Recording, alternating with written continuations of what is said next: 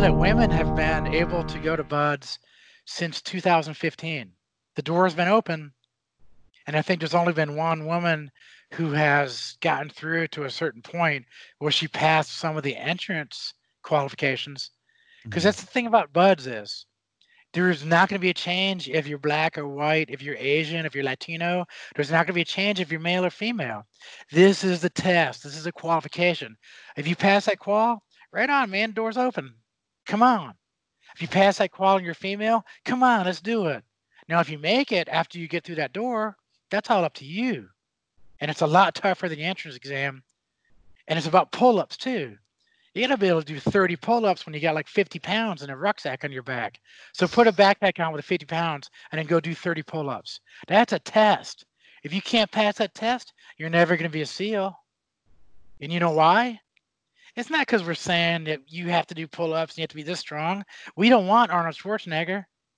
We don't want the toughest guy in the world. But to do 30 pull ups with 50 pounds, that means you can climb a caving ladder, which is a ladder about this wide, and it's got metal rungs. The metal rungs are like pencils.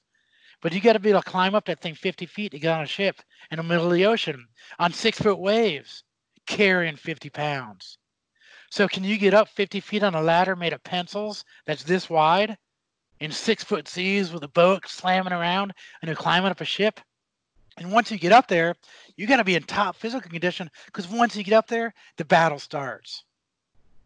So the test is 30 pull-ups with 50-pound backpack on your back. If you can't do that, male or female, black or white, Latino, Asian, European, you're like me, you're a Swede. Your middle name is Thor. Right. My middle name is Thor. So if no matter who you are, what your name is, whatever you got, how much you weigh, how tall you are, doesn't matter. Can you do 30 pull-ups with 50-pound backpack on? If you can't, don't even try. You're not going to be a SEAL. That's the test.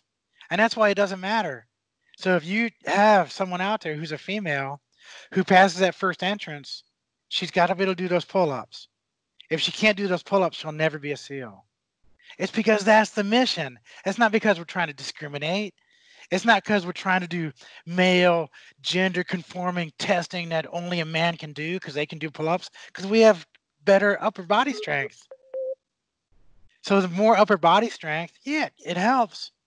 And there's a lot of women out there who can do a ton of pull-ups, but how many of them want to be a SEAL? So the Mhm. numbers are going to probably always be really low. And so the door is open since 2015. Only one female has ever even passed the first test, which is only like 8 pull-ups, I think. So one did 8 pull-ups. It's the SEALs, man. We can't change the qualifications. You got to climb that ladder. You got to get on top of that ship in 6 foot seas with 50 pounds, and then do a mission. And that mission might take you 6 or 8 hours. So you can't climb up there and be totally done and exhausted and go, oh my God, I can't. I just did 30 pull-ups with 50 pounds and I'm beat. I can't do anything else. I'm done. Oh man, now it starts. Now you got 8 hours of work. That's why it Wow. takes 6 months. It takes 6 months to become a SEAL. That's why. Because that's just one test. I can tell you another 20 tests. But here's a secret for you. You want to hear a secret? I do. Yes, please. So I have a reality show that I've written up, and it has day to day all the executable tasks and training and challenges to test 30 women. So we start out day one with 30 women. And we have leaderboards, and the leaderboards will be clicking off at how much they are. Because every test, every swim, every run, when you're doing pull-ups, you're doing sit-ups, you're doing push-ups, you're gonna be paddling boats, you're gonna be climbing stuff, you're gonna be picking locks and breaking in. No, never mind. Don't. No, I'm just kidding. But you'll be doing some really funky, really tough testing, and then there'll be disqualifications. People will be quitting along the way because this is not easy. But Mhm. 30 women will start, and only one will finish. And the one female that finishes, she'll get like $100,000 in her pocket, and she'll be qualified as go to SEAL team training. You'd make it. Would you want to watch a TV show like that? Definitely would want to watch a TV You, show like that. you should. Some of the tests are really, really cool too. It's like mind-boggling. You'll be like, "Oh my God!" But it's not That's going to be. amazing. It's not like one of those ones where you have to eat a whole bunch of stuff and then you throw up. It's not one of those ones where people are getting hurt. There's nothing in here that's unsafe. I think the Mhm. insurance to cover us for insurance will cost like $1,000 because everything is like super scripted and like from stuff that's like tested. It's not Mhm. dangerous. It's just like you just have to think and put your mind into it, and then also get that Abdu Oblongata. You have to show me how to pronounce that word. Alligator brain, the crocodile brain. But you have to really dig in. It's gonna be tough. And it's gonna be a reality show. I don't watch reality shows because I don't like the backstabbing. I don't like how they always turn it as team and team this and all against that because it's not real. And so this is gonna be like the real, like Ranger School, SEAL team training. This will be like if you were in Force Recon going through Force Recon. It's gonna be teamwork and leadership and team building and helping each other out and getting through each day. It's gonna be a tough. It's gonna be tough, and you're gonna see. It's gonna be. I think this is gonna be the reality show that a lot of people that normally don't like reality, they're Mm. gonna watch this and go, you know what? It's unlike everything I've ever seen, and it actually looks real because it's gonna be real.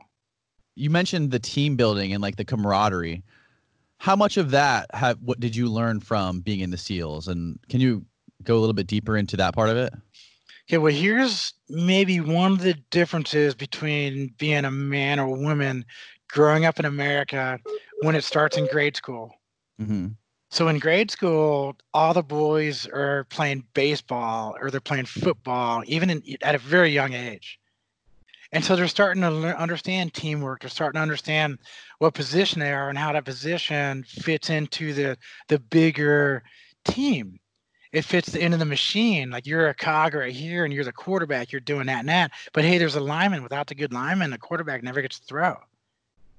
And then all the women are like they're doing a lot of individual sports. They're not doing quite as many of the team sports. Now it's changed a lot in the last 10 or 15 years. But when I was growing up, if you were the female in grade school even and going all the way up into high school, you could be a cheerleader. And that has to do with, how pretty you are or how you can kick your foot. And it's all individual against the rest of them to be the best. If you want to be in a play and you want to be an actress, you're up on stage going for that lead part. So it's you individually competing against everyone else. Mm-hmm. And so that's going to be the backstabbing. That's going to be all the other stuff. Who's going to win it? You're going to be that figure skater who breaks someone's leg because she wanted to be number one. And it's all aimed at for all the female sports. For the most part, it's individual skills pitted against all of your supposed teammates. Does that make sense? Yeah, Where in most definitely. where in most where in most men's sports, it's actually a team where if you're failing as an individual, you're failing the team. So you try harder to be better, to make the team better, to win the whole team. To play your role to help the whole Yeah, team work better yeah. as a machine. And so automatically, men are going to learn much better leadership at an earlier age, and team building and teamwork at an earlier age, which I think is totally unfair. Does that it make a little bit of sense? Oh, absolutely. Yeah, it definitely does. I mean, that's just what I've seen from my point of view. Mm-hmm. Now, when I went into the SEALs, because I was on a football team, because I was on a lacrosse team, because I've done all these different sports and I've played a lot of different positions within these sports, I understand what it's like to be the team captain, the quarterback. I also know what it means to be the lineman, a guard, or on defense or offense. I know how to work all those different things. Now there are a lot. There's women's soccer. There's a lot of other women's sports but there's not enough, and it's not as prevalent. It's not pushed as hard as the men's sports. So there's not as many opportunities for women to be in these sports where they really learn teamwork and they really learn that. I know I'm gonna get a lot of women who are in soccer and are amazing at a professional soccer. They can yell at me, but if you really think about it, the breadth of sports for women to compete and Mm-hmm. to build that type of teamwork is about half or less than that of men. Yeah. If you really think about it honestly, Yeah, it really is. And I think you're right. It is changing quite a bit. Like as far as it's soccer and changed. the WNBA. It's Uh, changing, but I would love to see more women's sports, more opportunities for women to gain that true teamwork and leadership at a grade school level, which I just don't think they have the opportunities. Because at grade school is when you learn it. Hmm. When you're in like first, second, through fifth or sixth grade, that's when you start learning the teamwork, and they don't have the women out there doing that as much as the boys would. Yeah. No, I totally see where you're coming from, and I see that could be like a really cool concept for some sort of programming for Yeah. a show or whatever you have planned to kind of develop and portray those skills and those assets that people can build, similar to the SEALs. So I want in season one, it'll be aimed at SEALs and Special Forces Rangers and to. Marine Force Recon. Season two, it's going to be going to a junior high level and Oh, okay. showing it at a younger level. And then season three is like, if I told you all of it, I can't really tell you everything. But there's a lot of mix and match. There's a lot of like age difference and how it changes over the years. And then they'll Okay. also finally, it's going to be women only for the first one. Then it'll be a little more co-ed going into some of the other areas. Then you see some of the differences between conditioning, between strengths and weaknesses and everything else, because everybody has strengths and weaknesses.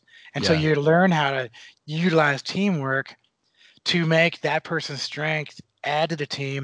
And if somebody's weaker in something, they're stronger in something else. And how do you balance that? And how do you work that out?